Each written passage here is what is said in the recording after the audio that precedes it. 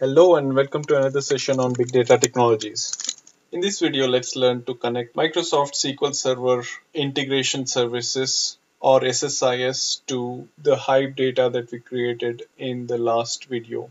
SSIS is one of my favorite topics as I have spent a significant part of my career using SSIS and other Microsoft technologies for enterprise data warehouses and other ETL activities. In order to connect to the Hive data that we have on our Cloudera virtual machine, we need to install Odbc drivers so that SSIS or any other Odbc compliant application can get connected to.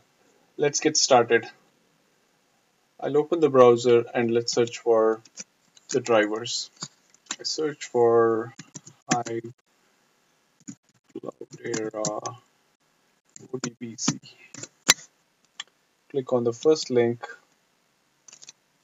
that takes you to Cloudera downloads page.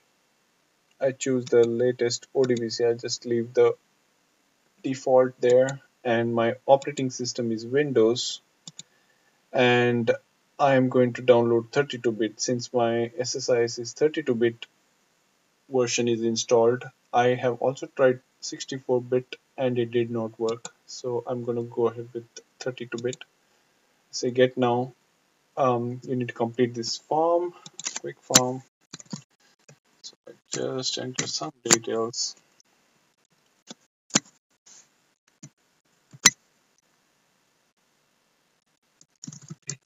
Technologies. Continue. I accept and it downloads. I click on install, minimize, next, agree to terms and conditions, and I let it install in the default folder, and my Odbc drivers are installed. I need to create a DSN name so that I can use that DSN name and access Hive data using SSIS. So let's open our Odbc drivers. I can go to control panel, administrative tools.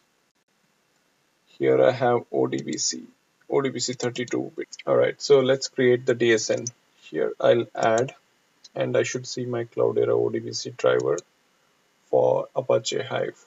Say finish. Now here I need to mention the data source name. I'll name it as Hive DSN. So what is my host IP address? I should find that in my virtual machine. Let's launch. Alright, my virtual machine is up and running now. In order to find out my IP address, let me go to the terminal and type ifconfig. And this is my IP address. Let me copy that and come back to my DSN. Enter the host as this IP address, server type as Hive server 2, and I have to choose the mechanism of authentication as username and password, and then provide Cloudera, and then test it to make sure it is correct. It's good, and say OK. We just saw that Hive DSN is created here. So this is your user DSN. If you want to share it across users, then you should create a system DSN, and if you want it to be if you want to save it as a file, then you need to choose it as file DSN. These are different options that you have in Odbc to create a DSN name. Let's go to SSIS and make use of this DSN to get connected to Hive. Launch Visual Studio. Let's create an integration services project. Under Business Intelligence, select Integration Services and Integration Services Project. Let's give it the name Connecting to Hive and let it be in the default location. So the very first thing I do is I'll add a data flow task. I go inside that. I go to Connection Manager, right click, new connection, then I select Odbc here, and add. I don't have any data connections, so I create a new one, user or system data source name. So our Hive DSN should be available here, there. And then username and password, again it's the same. Just test it again to make sure there is connectivity. Looks good, and say okay. Okay. Next step is to make use of this connection. Odbc source. We have the DSN already set, and then we want a table name out of this. It loads all the tables we had created in Hive. Let's use patients. Preview. Yup, we get all the data that we were looking for, and we want all the columns. Instead of copying the patients as they are, let's do a small transformation and separate out adult population or patients from pediatric patients. For that, I will need a conditional split transformation. Send the data of the source to conditional split, double click, go to columns, drag age, and I say adult population. This is the output name it is going to give, and this should be greater than 18. And the second output I call as pediatric population, and for this I drag age, and it should be less than or equal to 18, and I say okay. So let's send this output to a flat file destination. So I choose the adult population as output, and then I configure this. So this should be a new file, delimited, yeah sure, and I will create the file name as population, and just have columns. Yeah, what's the error here? Number of input columns of flat files cannot be 0. Let's see. We have the map now. That should be good.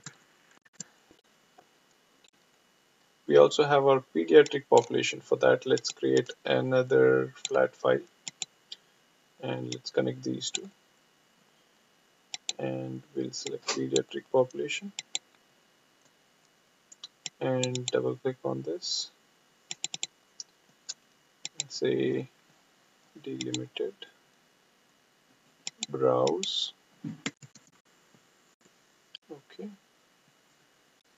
okay, just go to mapping and it should all be done. Yep. Okay, let's beautify it a little bit.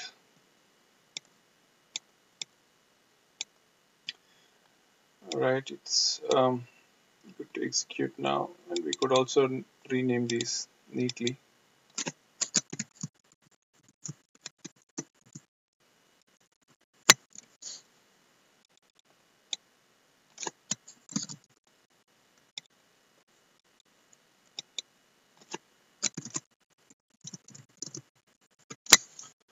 Alright, let's run this.